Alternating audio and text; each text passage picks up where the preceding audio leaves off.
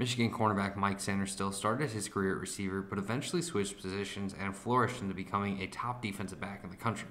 But how does he project for the NFL? We'll find out on this 2-minute drill.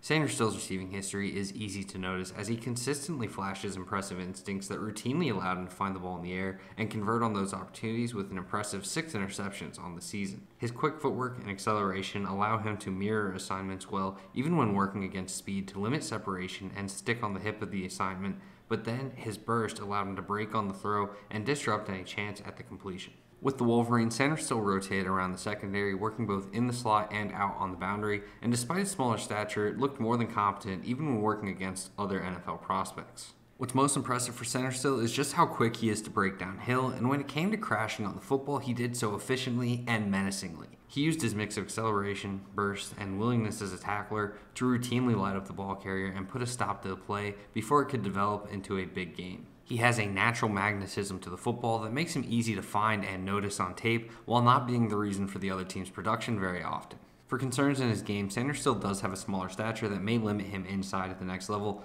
and when going against bigger slot receivers, he plays a little loose, so quality route running could get him in trouble against those matchups. Additionally, he can have an issue of play strength when not able to work downhill and generate force, and struggle to bring down players who boast a larger frame as a result and give up additional yardage. For a pro comparison, Sainristil reminds me of Jonathan Jones of the New England Patriots.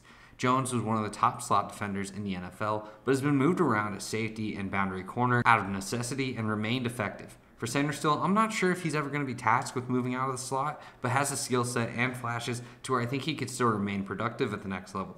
For a draft range, I think Sainristil is selected sometime on day 2 and lean toward the second round, which should be solidified with how I assume he performs around the combine. Thanks to his instincts, his ball production will allow him to make plays for a defense out of the gates, and I think he's a plug-and-play slot starter from day 1. NFL teams will be looking this offseason for a secondary chess piece that can step into their defense, create turnovers, and elevate the overall performance. They'll be looking for someone like Mike. And that's the 2-minute drill.